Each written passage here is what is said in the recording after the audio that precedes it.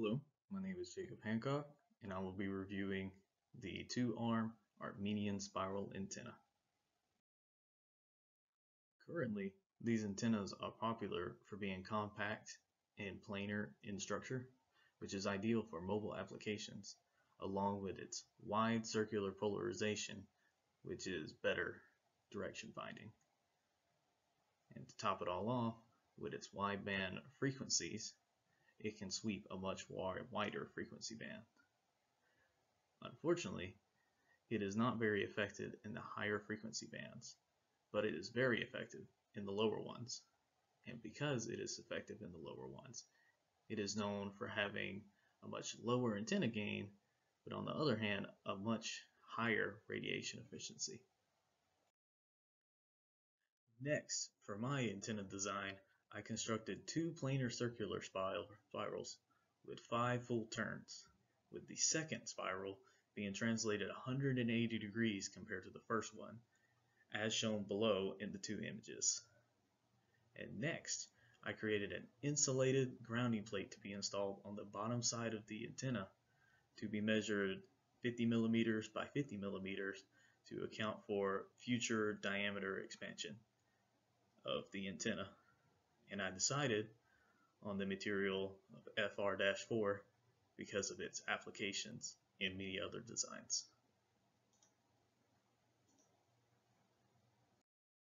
And to continue with my design of the antenna, I also constructed an SMA RF coax connector to be installed in the center of the spirals to be a 50 ohm impedance and to be made with polytetrafluoroethylene dielectric on the inside, which is also known as Teflon.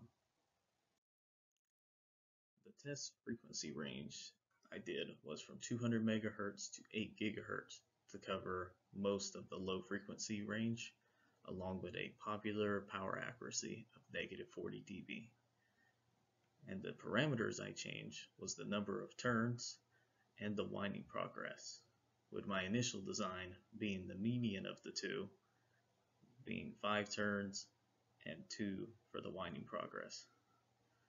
And as you can see on the right, with the different test cases, when the case is 1, the winding progress is 1.1, same with 2, winding progress is 2, and 3, case 3, with the winding progress being 3. Only difference is, and when it's case A, the turns is 3, case B, it's 5, and with case C, it's 7 turns. First up is the radiation efficiency, which for cases 2 and 3, as the number of spiral and turns increase, the radiation efficiency also increased, along with the winding progress also increasing, which is why case 3 had a much higher radiation efficiency compared to its counterparts in case 2, with the trend of those as shown below. And for case 1, between the frequency band of 200 megahertz to 2.14, the radiation efficiency would fluctuate quite heavily, with the rest of the band staying between -5 and -15 dB if you negate the variable spikes, as shown in the following graph below.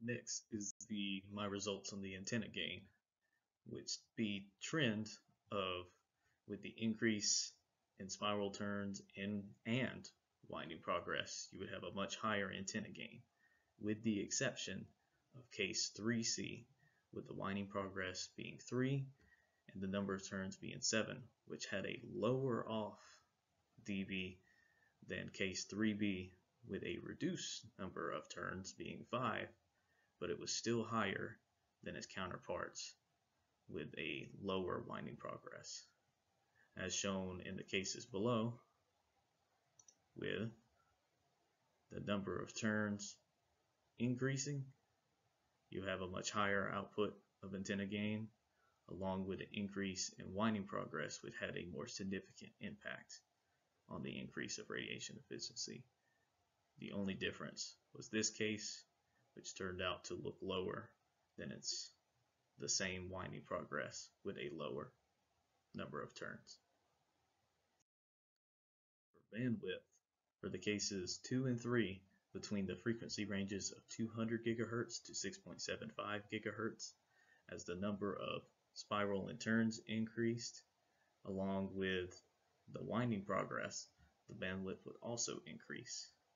And for the rest of the frequencies between 6.75 and 8 GHz, the bandwidth would linearly decrease from about 2.5 to roughly 0 for all cases in those, as shown in the diagram below. And for case 1, the bandwidth would remain roughly about 0 compared to the other two cases. And unlike those, the bandwidth seemed to spike a lot, but it would increase subtly over the frequency range, as in the trend below.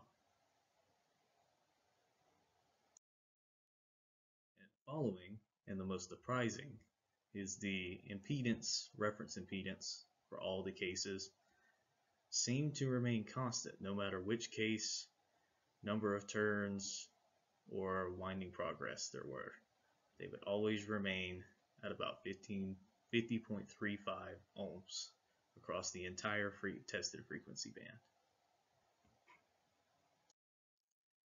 Finally, for my results on the power accepted and power radiated, when one tends to increase, the other one also increases. But for my design, the power simulated is half a watt.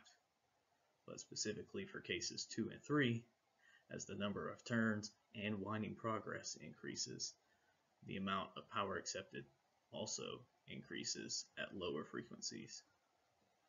But on the other hand, for case 2, the power accepted and power radiated is higher at higher frequencies over those bands. But the difference between power accepted and power radiated is almost the same regardless of the number of turns between those two cases. But the difference is reduced when the winding progress is 3 compared to 2, as shown below with a winding progress of 2 and the winding progress of 3. On the other hand, for case 1, the two are mainly 0 if you take out the variable spikes, compared to the other two cases, as shown in its diagram here. Overall, for the best spiral antenna design between the 9, when you eliminate case 3C because of the bandwidth and antenna gain problems, along with case 1's power acceptance problems when testing, you're left with seeing the trend between all the parameters, which tends to be higher number of turns and higher winding progress. And between those, that leaves you with cases 3B and 2C. But between the two, the one with a winding progress of 3 and 5 turns would have a much higher radiation efficiency, antenna gain, and bandwidth, and power at lower frequencies, compared to, even though it was a winding progress of 2 with 7 turns, it would just have higher power frequencies. But compared to the trade-offs, I would choose case 3B being the best design of the bunch, which can be shown on the right. And in closing remarks, for possible improvement, you can better optimize a spiral antenna design by having a higher number of turns or a higher number of winding progress until you get to a level off or possible reduction in capabilities as per the gain calculation for case 3C. But for better results, I would avoid going any less than 2 winding progress in my design. Plus, for cost saving, if you choose to do a higher winding progress, it would reduce the number of turns required to get equal results, which would save you money because you would have less material to be purchased. Thank you.